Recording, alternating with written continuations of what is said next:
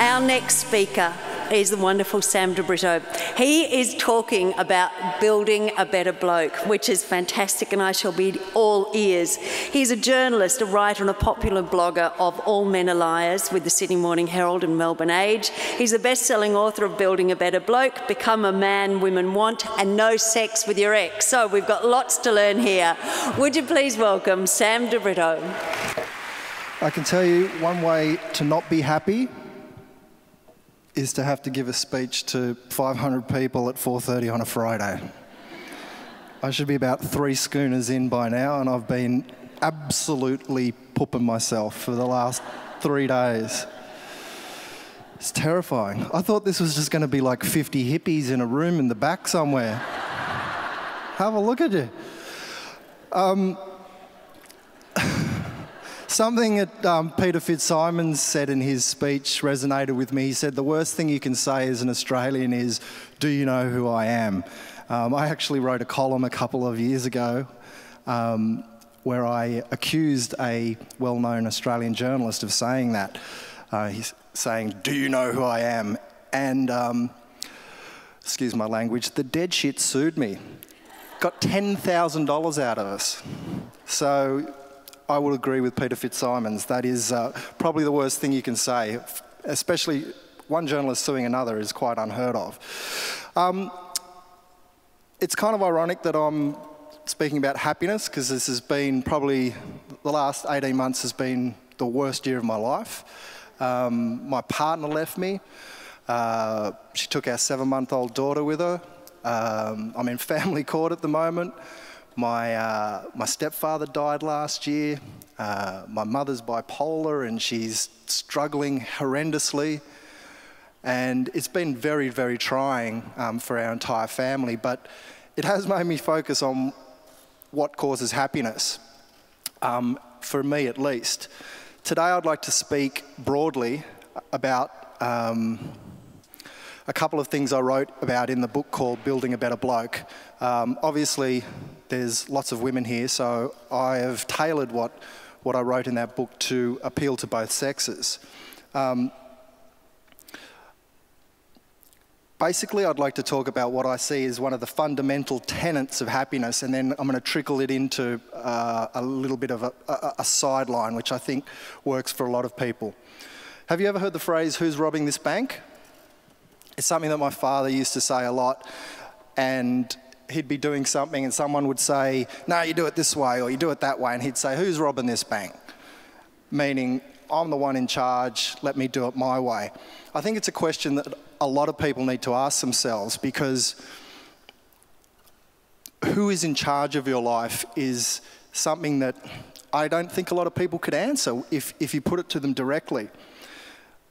I know you've heard a lot of different scientific talks. I'm going to throw just a little bit more at you. In psychology, there's something called locuses of control. And many psychologists and psychiatrists agree that one of the cornerstones of mental health is whether a person has an external or internal locus of control. Basically, a locus of control is how you view the world. People who have an external locus of control tend to assign responsibility to what happens in their lives to luck or fate. They'll sort of person who will say, what will be, it's in the lap of the gods, etc., etc. Someone who has an internal locus of control pretty much believes that they have responsibility for everything that happens in their life, and that through hard work, discipline and focus, they can achieve their goals. It'll probably come as no surprise to you that people with an external locus of control, on the whole, tend to suffer more from depression, which I think is probably a result of them feeling they're not in control of steering their ship. I put it to you that by moving your locus of control inside of you, admitting that you are the captain of your ship, is one of the fundamental tenets of happiness. I'm sure someone's thrown this quote at you this in the last couple of days. Heraclitus, the Greek philosopher, said, a man's character is his fate. A woman's character as well. I believe that character is the choices that you make every day. And every day, all of us do make choices about the sort of people that we are. You get up in the morning, you have Vegemite or peanut butter or muesli. You drive to work in your big fuel-sucking four-wheel drive, or you get on your bicycle, or you catch the bus. You have coffee at work. You click on the internet and, spend 2 hours on Facebook, or you actually do your work. You like black guys, Asian women, you like you support South Sydney. When somebody says, what is Anne like? They say, well, she's great. She's a big coffee drinker, loves coffee, mad about the Roosters, really into black guys, and really kind to her family. These are the things that people notice about you. And we don't often assign them as choices. You don't say, well, this is actually who I am. I think that a lot of people fall into things. A lot of us spend more time deciding if we'll become a vegetarian or dress like Paris Hilton than we do on issues like fidelity, honesty, or our choice of career. We fall into things, stuff just happens, and before you know it, you're 50 years old, doing a job you kind of like, waking up to a person you met at a barbecue 25 years ago, drinking white wine at night because beer makes you too fat, wondering if your life is over. I've certainly been there. I sometimes wonder if this is not a subconscious desire on our part to avoid responsibility in our lives. We all have a choice in who we become. Joan Didion wrote a great essay called On Self-Respect. I encourage you greatly to Google it and find it, because it's a wonderful piece of writing. And she says that character is the willingness to accept responsibility for one's own life, and is the source from which all self-respect springs. And I believe from self-respect is where we find true happiness. You might say, well, what is my character? Who am I truly? It's very easy. You are what you do. If you're the sort of person who goes into the staff toilets and fills a big yellow envelope up with toilet paper because you don't want to buy it for yourself and take it home, which I've done. Thank you, Mr. Murdoch. That's when I worked for Murdoch. Actually, as an aside, I once did that, and the guy who I was working with said, "Why are you doing that?" I said, "Mate, I get paid $112 a week." And we're going down the escalators at Central Station, and I had my big envelope filled with dunny paper there, and he went, "Rip!" 20 packets of toilet paper spilled down the escalator and started getting caught down the bottom, and I'm there trying to pick them up. And so there was a really graphic demonstration of my character, if you are going to take what I say as any sort of gospel. But it's very true. You might say to people, I'm a non-smoker, but if you're sneaking cigarettes on the balcony at night, all the good intentions in the world don't add up to anything when the doctor says to you, congratulations, you've got lung cancer. You might say that you're faithful to your partner, but if you choose in a moment of weakness to toddle off and have sex in a cubicle with a stranger, and it's discovered and your family is torn apart, you're a cheater. Your character is what you do. And I think that people sometimes think that character is, as Didion says, something we associate with homely children and US senators that have lost in the first round of the primaries. Character is, I think, something that our grandparents probably knew very well. It's being able to put up with the prevarications of life and face them with courage. Now, I believe that one of the tenets of being a happy person, aside from having integrity and self-respect and character, and this is where I'm going to go off on a little sidetrack, is social dexterity. I believe that all of us would like to be a little bit more popular and to be able to mix in a group successfully, and to have people walk away from us saying, wow, aren't they a great person? I reckon it's a pretty easy thing to do, actually. Sorry, I've lost my place. I'm on an iPad. I'm very 2012, but it's just screwing with my head, I've got to tell you.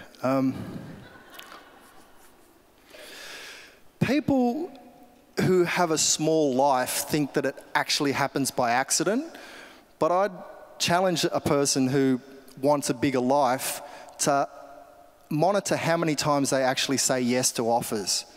There's a rule in theatre sports. I don't know whether you've ever saw the theatre sports they did on the, what was it called on the ABC? Well, Thank God You're Here, is it? Theatre sports is basically crazy games on a stage, but there's a rule in theatre sports that you never reject an offer. You always say yes to what the other person's suggested.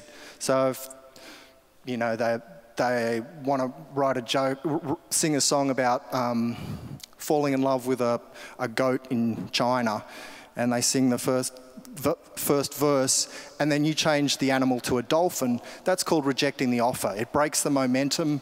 It basically, the whole skit will break down. I think that that's what a lot of people do in life. They're asked to do something and they break it down by saying no. They won't go with the flow. And this is not to say that you should say yes to every offer of, you know, a funny cigarette in the car park, or somebody says, hey, let's go get facial tattoos, and or, you know, let's get in the car with those 5 drunk guys. You've got to use your head, but I think by saying yes to offers, by saying yes to life, you open yourself up to options and to experiences that make you fundamentally more interesting as a person. I'll give you an example. I'm sure, you know, we've all had the New Year's Eve dilemma. What am I going to do on New Year's Eve? I hate it. It's like, oh, what do you do on New Year's Eve? Oh, I'm going to sleep for 2 days, hopefully. Somebody said to me, why don't you come to Poland? I said, Poland? Why the hell would I want to go to Poland for New Year's Eve? And I'd just written a column about saying yes to offers, and I said, you know what, I'm going to go to Poland for New Year's Eve. So I went there. I was in Krakow, Poland, and the girl who's a friend of mine, she's a music video director, she said, oh, this guy's a famous Polish film director, and he walked into this nightclub. He's got 8 women on his arm. Honestly, looked like a Bond villain. And he shepherds them all over to the table, and they all sit at this big round table with 1 bottle of champagne, and he served them all out this little portion of champagne. And my friend, she went and sat down with them. So here I am, standing at the bar by myself on New Year's Eve in Krakow, and there's this clown over there with 9 girls. So I said, all right, and I got myself a beer, and I went and I sat down next to him. I said, g'day, mate, my name's Sam, I'm from Australia. And he just sort of looked up and went like this to security, and these 2 goons came over and dragged me off back to the bar. And I felt like a loser. And it was a pretty crappy New Year's Eve, but I've got a story to tell. That's the thing about saying yes. I think that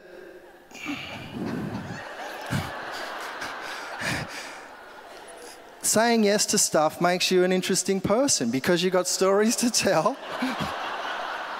And I'm going to make lemonade out of lemons, all right? I might look like a loser, but anyhow, this is all well and good saying yes, say yes to life and say yes to offers, but what if you've got no confidence? I think a lot of people suffer from a lack of confidence, and I think that it does make people genuinely unhappy because it shrinks their social circle, it shrinks their options and availability in life. I have one piece of advice for anybody who lacks confidence, and that is do the things you fear. Again, I apologise for my language, but I was shitting myself before I came up here, and I think that I'll step down a little bigger person in some small way. But that's not to say that talking in front of 500 people is what you need to do to live a better life. I think if you feel that you lack confidence, do little things that you fear, whether that be going for a swim in the surf or doing a public speaking course or a cooking course or dancing. I'm a terrible dancer. I know that it would take a lot of courage for me to go to a dancing class because I'd probably get sued for treading on people's feet. But I think that if you want to build your confidence to live a bigger life, do the things you fear. You'll learn to deal with foreign or unpredictable situations, and you'll know how to handle obstacles that you'll face in the future. What this is all leading me to is what was the original title of this talk, which was how to be the most interesting person in the room. In order to do that, I do think you need to have a little bit of confidence, but people who are not socially dexterous, who find themselves challenged by social situations, can do one very simple thing: ask questions. I think that if you're in a social situation where you're being challenged, where you find yourself uncomfortable, by asking people questions about themselves, you will inevitably lead the conversation in a way that is pleasurable for them, because who doesn't love talking about themselves? I have been in many, many conversations where I've done this, usually out of boredom, and someone's come back to me a week later and said, "Oh, so-and-so thinks you're such a wonderful person." I said, "Yeah, because we spent 20 minutes talking about their dog." But I'm trying not to be cynical, but being interested in other people, being able to lead a conversation and listen to what the other person says. I believe a speaker earlier today was talking about mindfulness. Most of us listen with intent. We wait to jump in on what the other person is saying. It's incredible what happens when you actually sit and listen to a person. And I think that's why people love going to psychiatrists and psychologists, because someone's just sitting there listening. It's like, wow, they're actually listening to me. It's a fabulous feeling, being truly listened to. And I think if you actually sit down with somebody in a conversation and listen to what they say, ask questions about them, you will become the most interesting person in the room, because people love talking about themselves, and it's an opportunity few of us are afforded in everyday life. Think about how often somebody truly listens to you and is truly interested in your life. So basically, that's what I wanted to talk to you about. I've got lots and lots of examples about things that you can ask people, but they're more related to men than women. I think a lot of people get caught up in what am I going to talk about to strangers, when really you just have to listen and probably have a few canned subjects on hand. You know, so what do you think of Julia Gillard, or what do you think of you know, I've got quite a few subjects that I love to bring out that get people talking. Deja vu is a great one, because it's one of those subjects that people in every culture have experienced. Doesn't matter where you go, Germany, Africa, you say, have you ever had that feeling of deja vu? And people will immediately get talking about it, because it's something that crosses over cultures. Anyhow, I'm getting off the track here. I've got lots more I could talk about, but I guess another point of social dexterity to keep in mind is storytelling. And being able to tell a good story, I think, is very important to being able to hold the attention of a crowd and being able to hold the attention of a dinner table. I think it's something that anybody who feels that they're socially challenged should practice, because we're all great storytellers. We've all seen more stories in our lifetime than our grandparents had seen in theirs. We're confronted with stories every day of our life, and being able to tell a good story is another way of being socially dexterous, of being able to feel at home in a crowd. And as I said earlier, this is just one small part of happiness. To sum up, Social dexterity is part of an arsenal of stuff I believe that people use to be interesting and also to be attractive. But in order to do this, you have to make choices. And in order to do that, you have to be aware of what those choices are. You need to be in control of your life, and you need to exercise good character. To me, this is the bedrock of self-respect, which I believe is the foundation for happiness. Thank you.